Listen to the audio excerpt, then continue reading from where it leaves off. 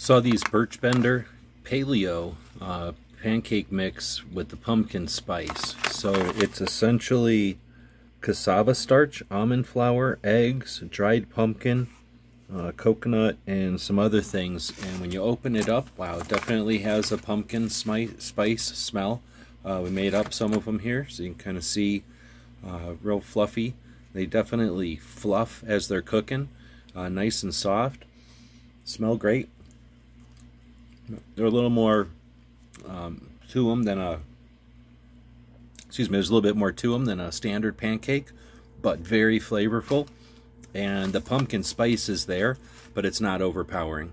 So the pumpkin spice paleo pancakes from Birch Benders. Hope this helps answer some questions.